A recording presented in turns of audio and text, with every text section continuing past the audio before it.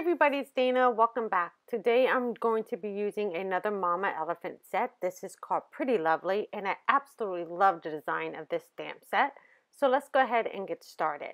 I am using some watercolor paper for my card today. So you guessed it, we're going to be doing a little bit more of watercoloring today. And I'm going to go ahead and start setting up my design for my card. So I wanted to use the beautiful, beautiful flower. This is a gorgeous little rose. And I also wanted to use 3 of the larger sentiments in this stamp set. So I'm using the UR and the Lovely. Now I want the Lovely to come down in the middle of my stem, but obviously I don't want my stem cutting off in the middle of my sentiment. So I'm going to show you a little bit of a trick, and I'm pretty sure you've probably seen this done before. You can go ahead and ink up your image, but the portion that you do not want to run between your sentiment, you just go ahead and use a paper towel.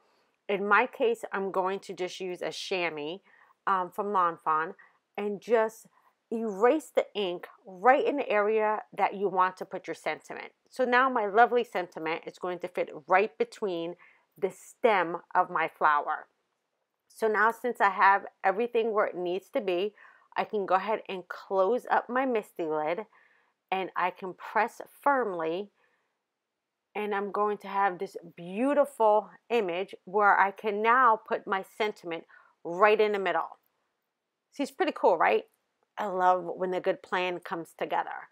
So now since that is done and my stamping is finished for now, I do want to go ahead and heat set this.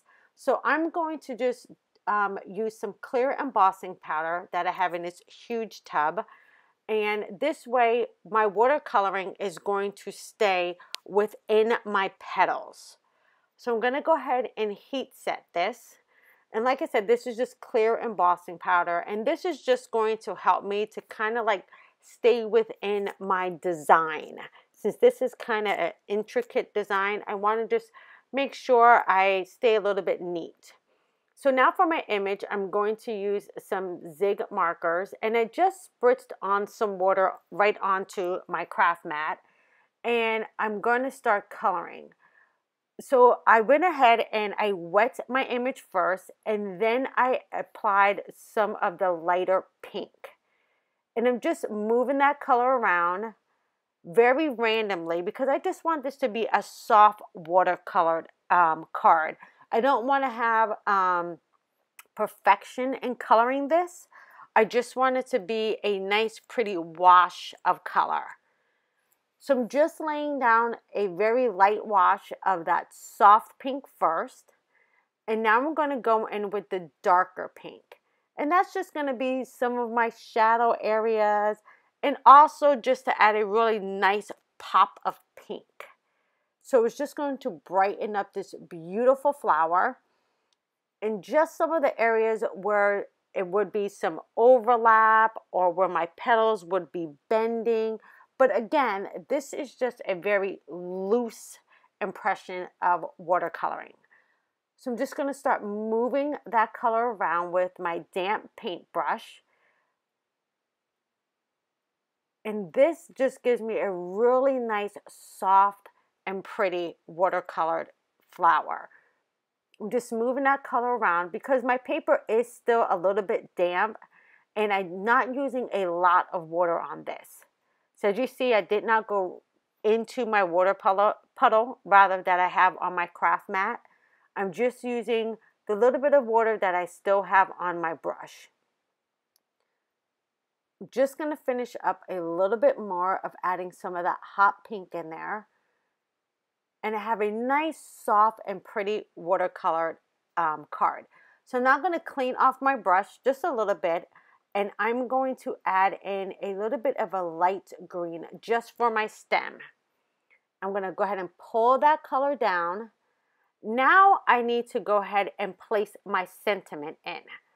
So I went ahead and grabbed my MISTI, and now I'm going to line up that beautiful, lovely sentiment. I really love the sentiments in this stamp set. I love the open lettering on this one instead of just the solid lines. I really love how open these letters are. I'm going to go ahead and ink back up my sentiment, and I'm going to go ahead and close my MISTI lid and then press down firmly. And I get this beautiful, beautiful sentiment right down the middle of my stem on my flower. Now I'm going to go ahead and place this right back, or actually sprinkle on a little bit of that clear embossing powder right over that sentiment, because I do want to heat emboss this portion as well. I'm just going to tap off some of the excess, and then I can grab my heat gun and go ahead and set that as well. Now I'm not going to be painting inside the lettering, but I do want to go ahead and keep it consistent and have some of that embossed as well. Now for the part of the stem that I had to remove, I'm just going to grab my Copic multi-liner and just add in those lines. So I'm just very carefully just going to finish drawing in the rest of my stem.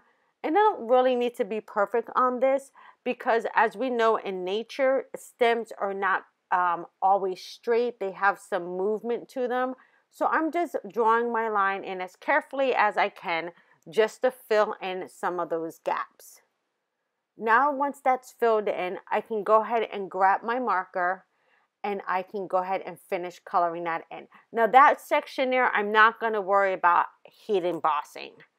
So there's my gorgeous flower. Now I'm going to go ahead and finish up the card. I went ahead and grabbed some die cuts with a view fuchsia cardstock, and that's going to match perfectly with this gorgeous flower that I have.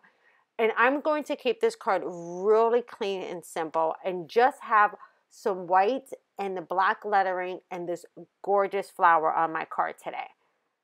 So I'm just going to use my ATG gun. Oh, and by the way, I went ahead and I cut both of these out with some stitch rectangle dies. I'm going to layer these right on top of each other, right in the middle. And look how lovely, literally how lovely this card is. A very clean and simple card that you can easily mass produce. Now since I have that all together, I did not want to add any gems. So instead I'm going to use my Nuvo drops.